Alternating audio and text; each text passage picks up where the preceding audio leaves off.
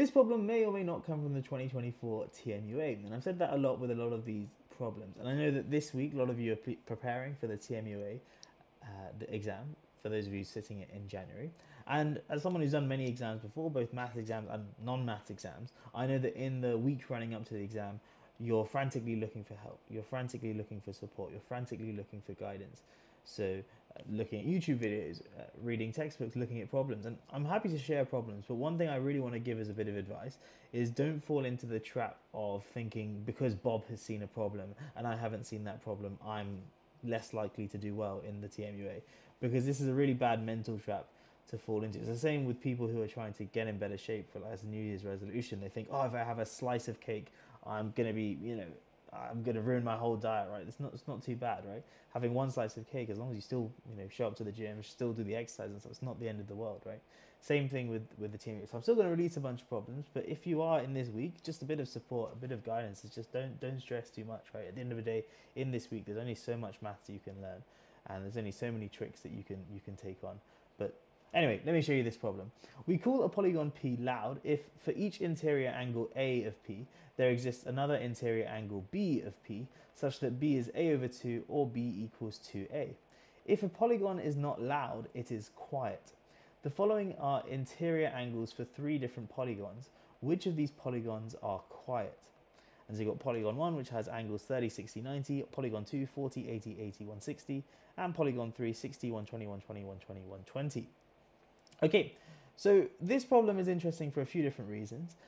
Firstly, we've got loud and quiet, and that could confuse lots of people. But essentially what this question is saying, which of these polygons are quiet? And thankfully, a polygon can either be loud or quiet. It's one or the other. It's kind of like yes or no, it's binary. And so essentially we could just forget the word quiet and just say which of these polygons are not loud.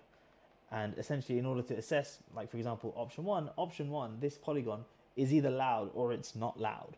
And so all I need to do is assess it for the condition of being loud. If it matches that condition, great, it's loud. If it doesn't match that condition, it's not loud.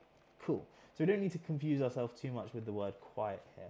That's one thing. And the other thing is, well, we've got a pretty, I say easy definition. Maybe it's not so easy if you're not familiar with there exists and for all and quantifiers like that. But essentially we've got a definition which we can just check one by one against each of these 3 polygons. And that's exactly how I'm going to solve this.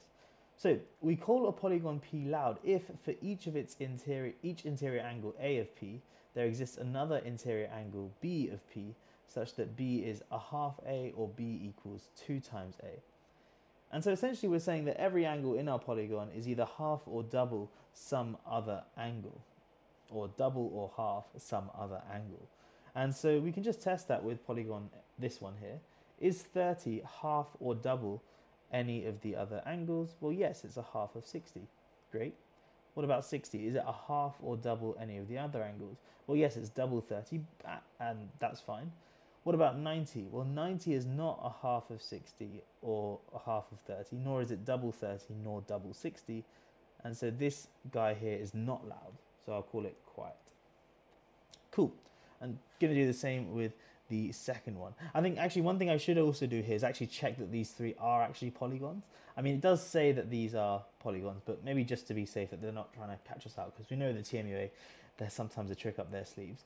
So 30, 60, 90, that's a nice triangle. The angles add up to 180. 40 plus 80 plus 80 plus 160, that's 300 and, 40 plus 80 is, yeah, that's 360. I couldn't do some addition in my head. So that's a quadrilateral. 60 plus 480 is 540, so that's a pentagon. That all checks out. So there's nothing silly going on with the angles there.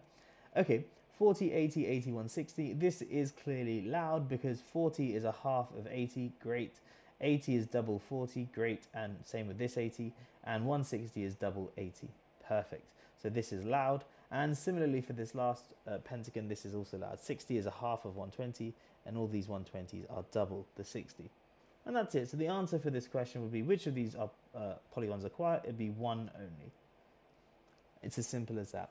So with these types of questions, don't confuse yourself with the words loud and quiet, or like whatever they call them, right? If you're asking which of these is loud, if a, in this case, polygon can either be loud or quiet, and the question is asking you which of these are quiet, if the definition for quiet is a bit confusing, just focus on which ones are loud, and then, if it's loud, then it's not quiet. If it's not loud, then it must be quiet. So they do this I've seen a few different TMUA problems where they do this. So if that is a bit confusing, just break it down and go, okay, cool. I want to know which ones are quiet. Well, let's ask which of these are loud. And that's an equally difficult problem. And yeah, that's a nice bit of advice. I'll be releasing some more solutions in the coming days. So if you are new to the channel, do subscribe, do like, do follow.